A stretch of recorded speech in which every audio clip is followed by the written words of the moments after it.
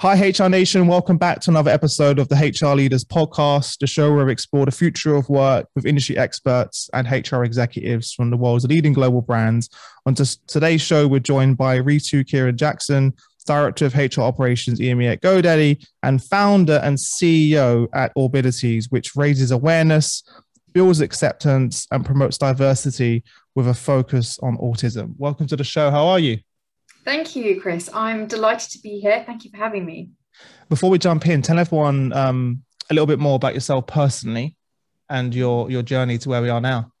Yeah, absolutely. So I'm born and raised in the UK. I went through my regular studies, went to King's College London and University of Oxford.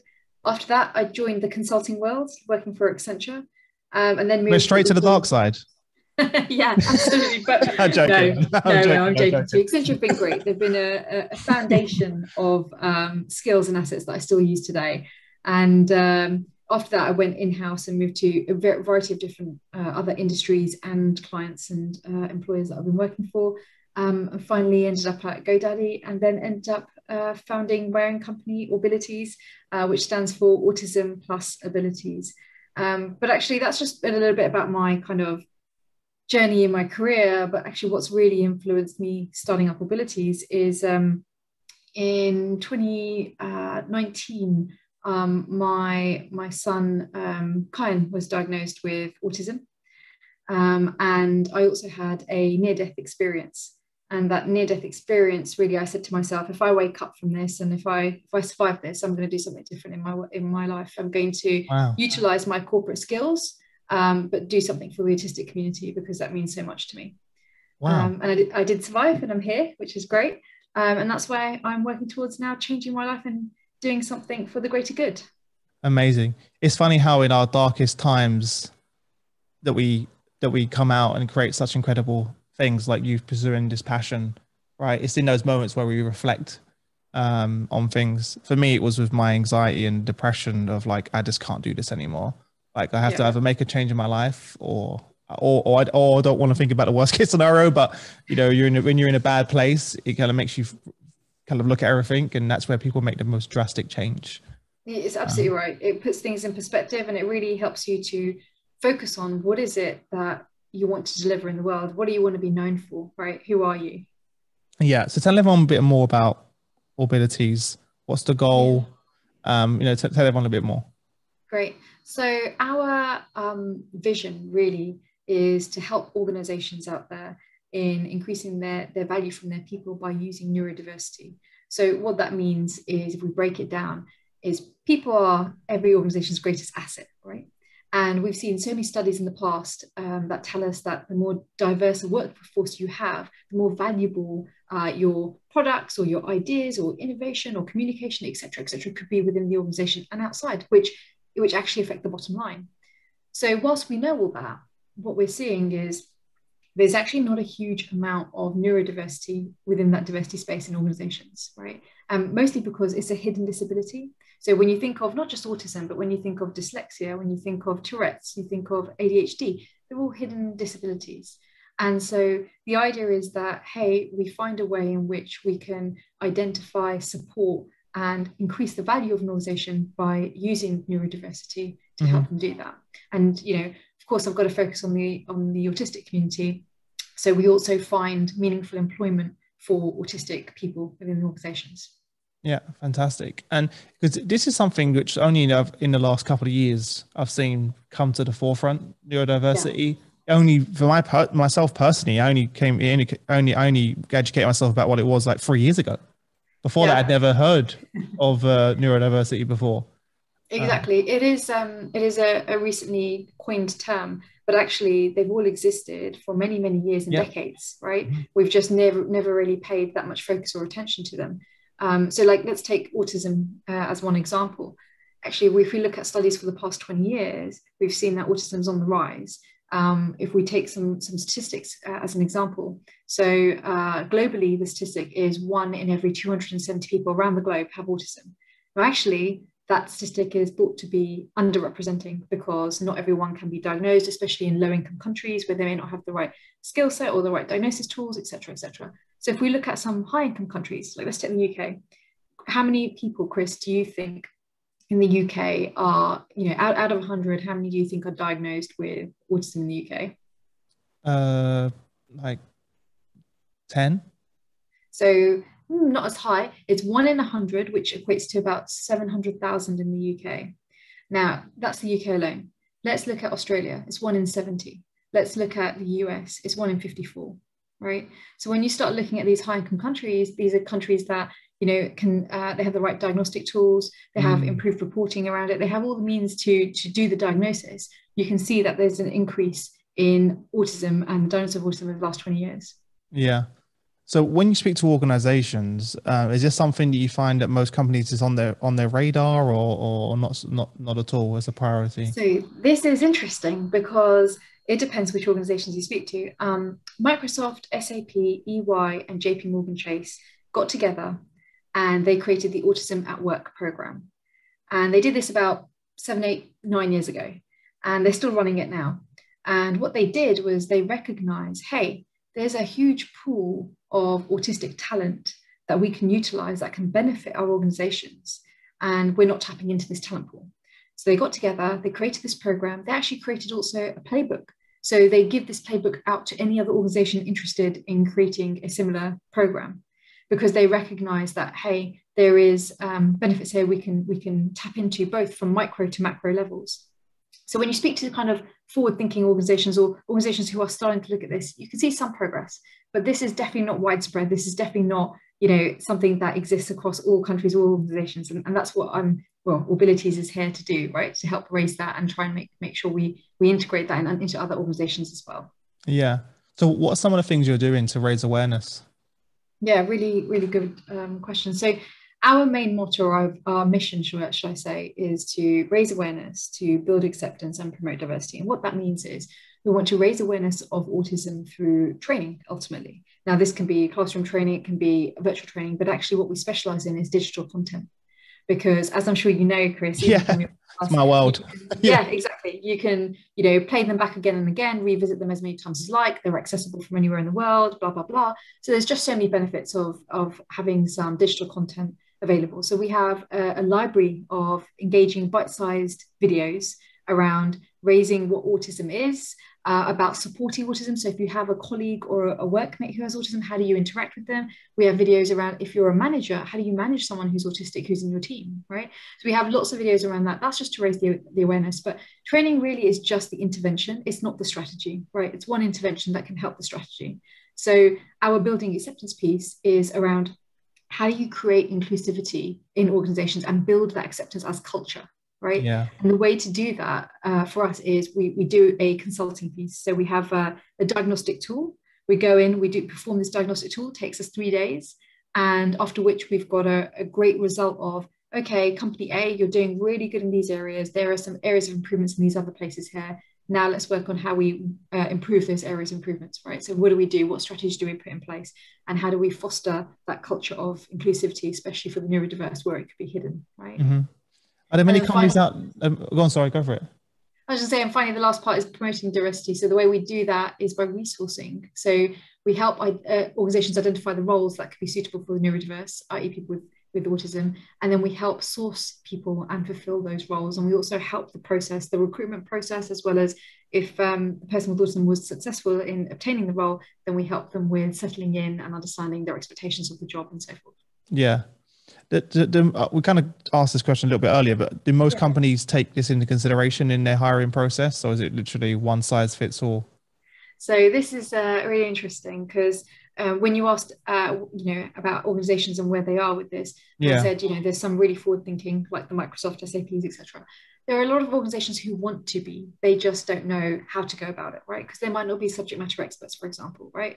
And also they need to be seen to be doing the right thing. So it's interesting. What we're finding is that you have what I'm going to call a standard recruitment process, which is someone applies for a job, you go through a series of interviews, and at the end of those series of interviews, that you either got the job or you haven't, right? That's a standard process.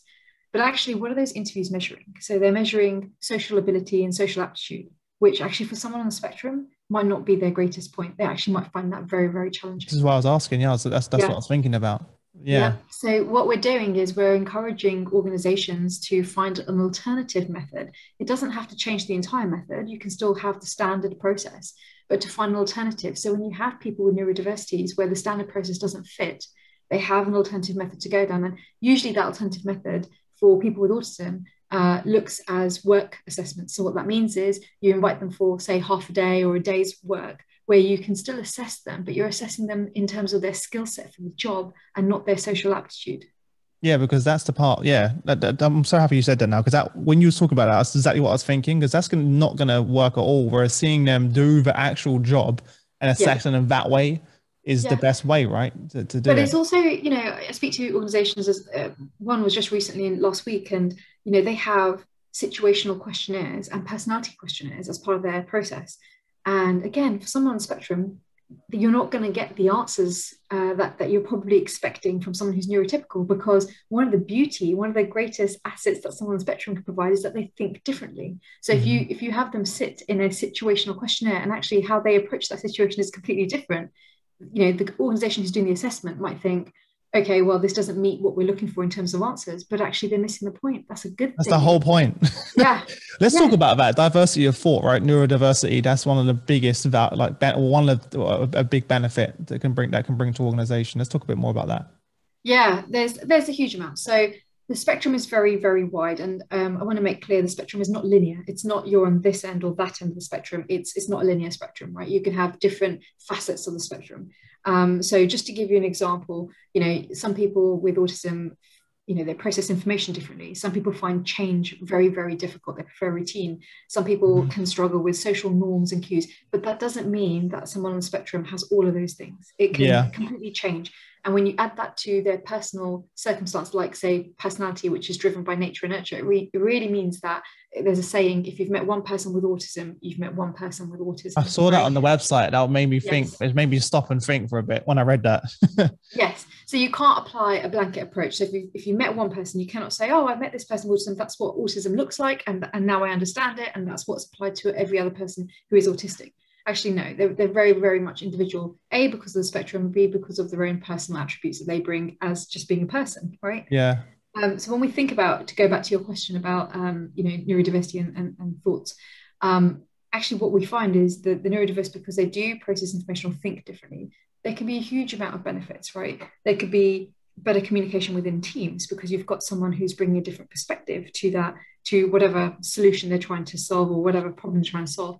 You can have more innovation when you come up with different ideas because you have a different way of approaching things, right?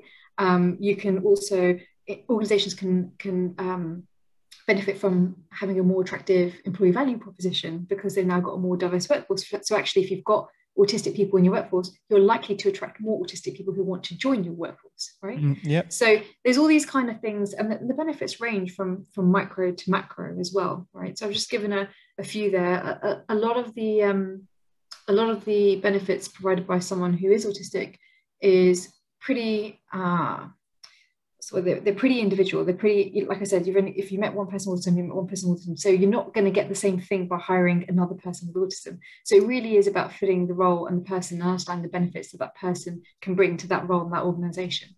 Yep. So it's a little bit different to, let's say, if you were going to go through a traditional recruitment consulting firm will go to an organization and say, hey, what roles have you got? And then they'd go out there in the world and source candidates for those roles.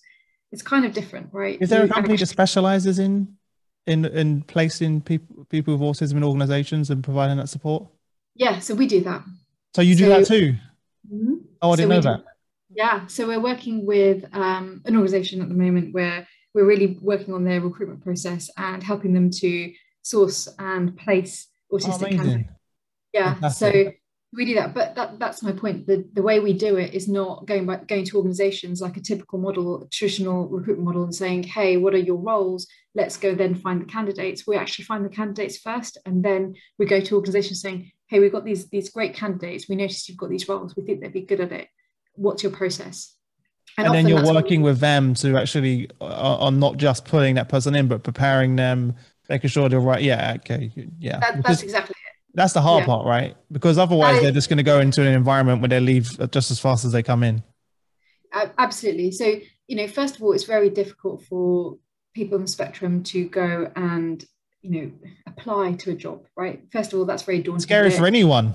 Yes, yes. Yeah, So even you more imagine, so. Yeah, exactly. Imagine someone on the autistic spectrum where they are 4 times more likely than someone who's neurotypical to suffer from anxiety and twice more likely to suffer from depression. So you put them in situations where their anxiety levels can rise. They don't know what's coming. They don't know the process, because how many companies do you know out there who advertise a job and say, by the way, this is the process. Once you apply, then this will happen, then this will happen. They don't, because often the companies are a little bit more flexible. So it's not usually defined up front, right? So even just that alone can give anxiety for someone who's on the spectrum, because they don't know what's coming, right? Yeah. But then even if they do apply, and let's say they were successful in getting the role, once they're in the organization, unless the organization has some support mechanisms in place to help that person, the likelihood is they may end up leaving. Because if you haven't educated your workforce, if your employees, your teammates, your managers don't know how to support you, then how are you going to feel part of that organization and part of its culture, right? Yeah. I mean, this is, if you had to guess, Chris, so look back at some of those high income countries. Let's take the UK. If you had to guess how many people on the spectrum who are not in full-time paid employment, what would your guess be? Well, as a percentage? As a percentage, I'll give you a clue. It's high. Oh, that are not in employment. Not in full-time paid employment. So what, they're on benefits, for example? Is that what you mean? Yeah. Well, now you said like 40%? 84%. What? 84%. 84%. Yep, of people on the spectrum in the UK are not in full-time paid employment. And guess what? That's despite over 70% of them wanting to be. Wow. Right? And that I thought my number was high. Yeah. Wow. Now I can see why you're doing what you're doing and you're so passionate about it. That is a shocking. That's so. We were speaking before the show about how my mum fosters kids with autism, and so that really worries me now, because I kind of see them in my, and many of them are super capable, like of being. Oh yeah. Oh, sorry. Yeah. No. You just threw me off. I'm shocked at that number. Yeah. 84% in the UK are not in full-time paid employment. That's over 70% want to be. And actually that story or that picture is not unique for the UK, right? In the US, that statistic is 85%. In Canada, is 86%. So the point of it is you've got a huge population here who want to work and they're not in work. So they are drawing down from the government in terms of welfare, right? Because they're not finding those right opportunities. They find there's barriers for them to enter the workforce, right? Yeah. So the reason why Aubilities exists is to break down those barriers by raising the awareness, by building the acceptance, and then promoting diversity by putting them in positions where they have work, right? Yeah. What's some other things we can do then to like build acceptance and remove that stigma? Is it because companies think that they're not capable of doing these jobs? Like, I know it sounds pretty harsh, but like, what's the main reasons companies aren't looking at this talent pool and seeing this untapped resource? So I think the first thing was actually just awareness, right? Like you mentioned it yourself. You said, oh, I didn't know about neurodiversity until 2-3 years ago, right? Mm-hmm. So one thing is just around awareness. And there's been lots of movement and lots of campaigns recently to bring up the awareness, to drive the awareness, which is great. But there is now a campaign going on saying awareness is not enough. # awareness is not enough. I love that, because it was what clearly the number that you just is one thing that the awareness is there, but there's another thing actually, is it making a difference, you know? Yeah, exactly. Yeah. So now organizations are in a position where I think they're starting to realize, hey, there are some real benefits if I can hire from this talent pool that we can realize as a company, right? And actually, I mentioned earlier, just before I answer your question, I mentioned earlier about the micro to macro benefits. So we spoke about what it could do for the organization. We talked about communication and we talked about innovation and things like that. What it does for the individual is unbelievable. So what drives us, Chris, just general people, what drives us? It's having a job, it's having a purpose in life, right? Purpose, now yeah. imagine that opportunity is taken away from you. And so you don't know what to do with yourself. So you've got a lot of people in the autistic talent pool where that opportunity isn't presented to them for one reason or another, different types of barriers, which we can go into in a minute. Mm-hmm. But really, by giving someone a job, it gives them purpose and meaning in life. So you often find that a job given to someone from the autistic talent pool is far more meaningful to them than your average or regular neurotypical, right? So that's one benefit on an individual level. The benefit on the organizational level we've already touched on. Yeah. But there's also other benefits, right? What we find is organizations have a huge influence in society in general, right? Some of these big corporates, your Googles, your Facebooks, what they do matters. You know, if they want to plant trees or save an ocean or change climate, you know, work towards climate change, etc., what they do and what they invest their time and resource in, it matters because it influences society. So if we can get some of these big organizations also to look at the autistic talent pool and really start hiring, which we're seeing with your Microsoft, your SAP, etc., then actually you're already influencing society to say, hey, these people are capable, their abilities are just different. That's all, right? Yeah.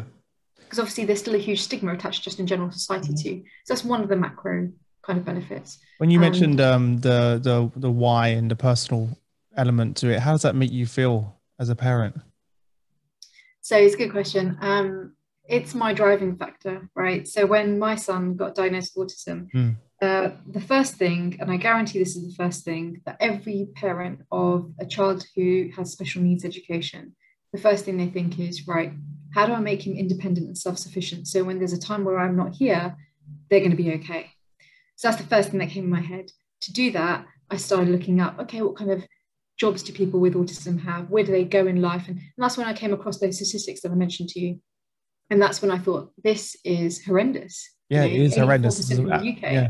Mm. It's horrendous. And no way do I want my son, Kyan, growing up where when he hits working age, those statistics haven't changed, right? There's got to be more acceptance built so that actually his generation and the generations following him, they can also enter the workforce just as easily as neurotypicals.